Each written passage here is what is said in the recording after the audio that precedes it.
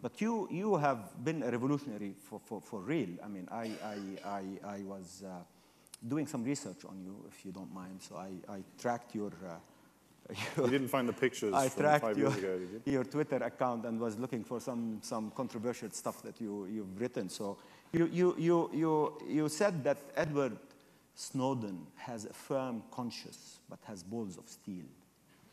So a revolutionary fellow. But is that something that you felt when we were starting Jawbone? Did you feel that you had balls of steel? I was thinking more platinum. Thank you for picking. Thank you for finding that one tweet. I mean, that's you saying it. So. What does it take? I mean, you came up with this product that was that was going to compete with already massive businesses that were established, and you go out there and keep at it. I know you got rejected many times by funders, but you still get at it, and you become a leading edge company on a global basis. There's an aspect of irrationality, and I think some of that is being naive. I think some of it is also having, maybe subconsciously or even consciously feeling like you have no choice but to do what it is you're doing. Either because you believe in the vision or because you literally are like, I don't think I can go and work for the companies that I'm technically qualified to go work for, and what gets me up in the morning. And I think that's actually a critical question. What gets you up in the morning? What stops you from hitting snooze? So what got you up in the morning? Well, it was a vision for how people interacted with their devices that I had when I was finishing Stanford. You're an engineer. I was an engineer.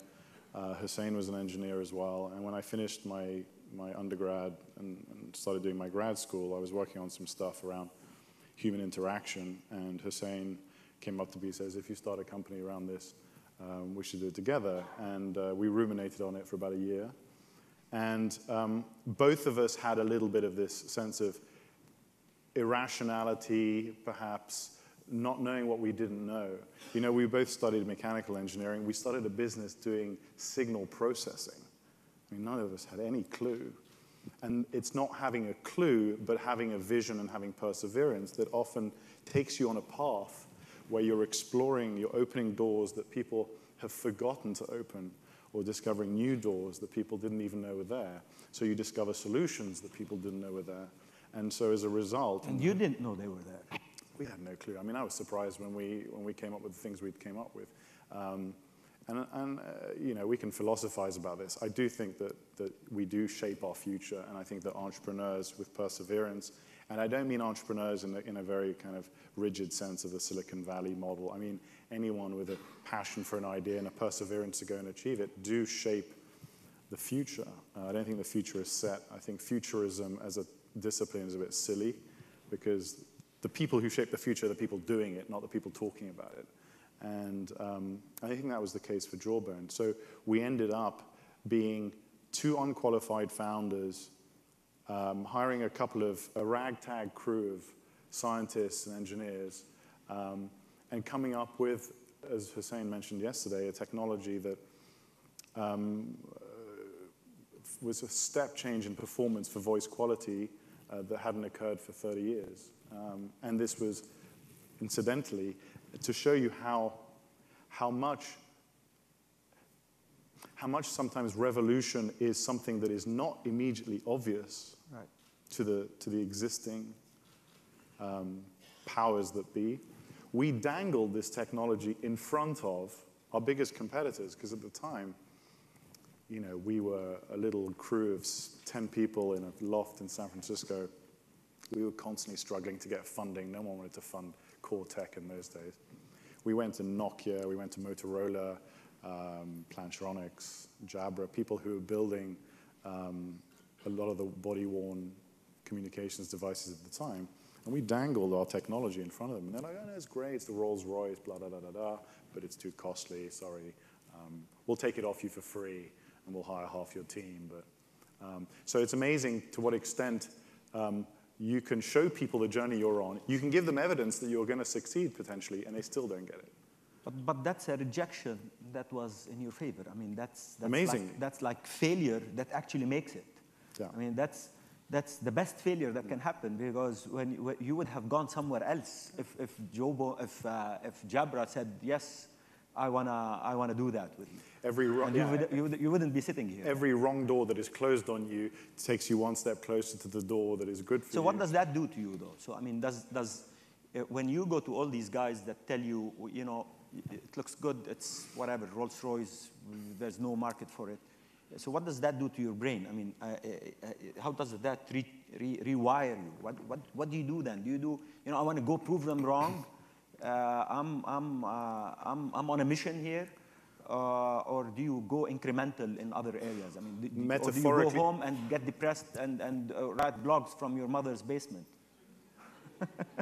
Loft.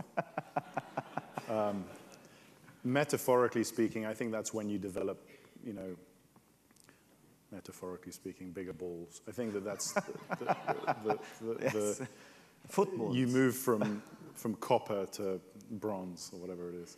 I think, I think that rejection is an opportunity to strengthen one's resolve. Not always. I think it's a bit naive also to think that rejection should always make you stronger. It's also feedback. It's also helping you refine how, for instance, if a big company says,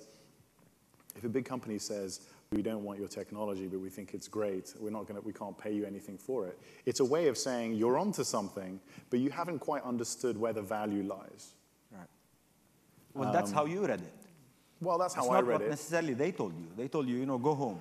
Yeah. But you said, okay, they don't really go home. Go find a different way of doing it. But that's because your brain is positive? I mean, what is it? I mean, that's what, because you were on a mission? Yeah, I think you were a real deep believer in this and said they know nothing about what this thing is about? Yeah, we thought they were idiots. So you went back and said, yes, rejection is excellent. Now let's see how we can conquer the world. We didn't think that initially, because I think we were whether no matter how different we thought we were still raised in an environment that caused us to be respectful of establishment. Oh, we're going to go and meet the CEO of a $2 billion company, or we're going to meet the head of the CTO of TI. I mean, these were big things in those days. When you're 25 years old, you're like, it was like the biggest thing. We flew down to Dallas to meet with, that was a big deal. And then you realize that it's not such a big deal, and that actually we know more than they do about the journey that we're on, and therefore we need to take what we can and keep moving. And that's like what? That's like an inspiration that suddenly comes and says, well, the fact that they reject us doesn't mean that they know more. Yeah. I mean, that's a sense of confidence that's incredible for a 25, 26-year-old that says, these established guys don't know much, and I am. I mean, this is a sense. You are not respecting establishment, while you said you are respecting establishment. I appreciate you saying that. Entrepreneurs don't respect establishment. They are in the business of disruption. Yes, whether they know it or not. They go out and say, this doesn't look good, let's just throw it out. And I think going back to the theme of today, I think there's an aspect of rebellion, there's an aspect of rewriting the rules that is intrinsically disruptive or intrinsically uncomfortable for the people who benefit from the existing rules. I mean, that's fundamentally the great challenge I have with when people talk about creativity. It is, to me, I think if you look at the statistics of this, and if you were ever able to gather the statistics of people's meetings with establishment when they're trying to prepare a new idea, I reckon that the best sign that you can ever have is if the establishment doesn't get what you're doing. Because what that means... Because you're stealth. They don't take you seriously. They don't take you seriously. Yeah, he's a young boy, let him go play in the garden. And it's a sign that you've got something that is disruptive, by definition. And that's what allows you to actually go out and produce your product, because they're not noticing you.